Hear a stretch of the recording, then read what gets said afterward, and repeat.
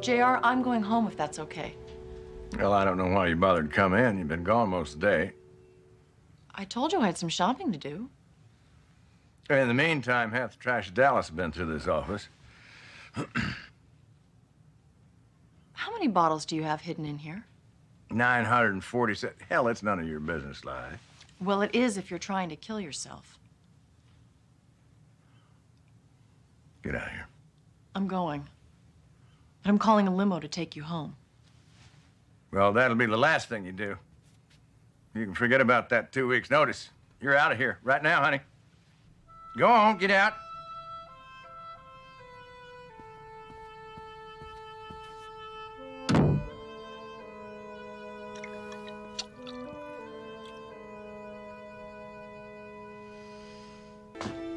Christopher, you hurry up. We're gonna miss that plane.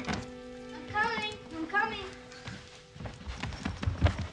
Oh, son, did you pack a toothbrush? Dad, they have toothbrushes in England. Well, I know, but I don't want your Aunt Sue Ellen to have to go shopping the minute that you land.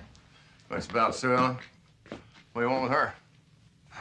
Well, so much for going on the wagon, huh? Now, don't tell me you're leaving, too. Why is everybody such a rush to get out of this place, anyhow? Christopher, wait for me in the car and take this with you. I'm taking Christopher to the airport, and I'll be back in a couple hours. I need to talk to you, Bob. JR, we can talk when I get back from the airport. No, that's important. I need to talk to you right now. All right, make it fast.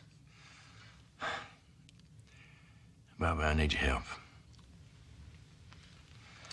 This has been the worst day in my whole life. I lost Ewing all.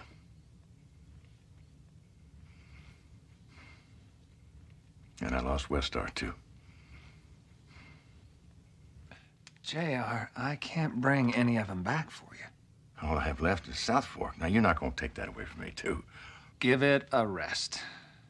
Tomorrow, you're going to be sober, back at your desk, and everything will be fine. I'm getting out of the oil business, Bobby. Sell me half of South Fork. We can be ranchers together. I need to know I have a home. You've got a home. You're always going to be welcome here. But I'm not selling it to you. Talk to you when I get back.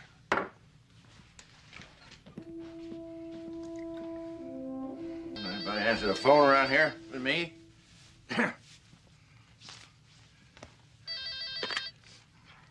J.R. Ewing here. Dad, it's me, John Ross. Well, hello, John Ross. What a nice surprise. You ready to come home? I really miss you. Don't count on it, Dad. Mom's about to take me riding, so I don't have much time. I'm not coming back to Dallas. Well, of course you're coming back. No way. I like it here. And Mom wants me here. So this is my home now. Listen, do I have to come over there and pound some sense into you? Just try it. You don't have any rights over me.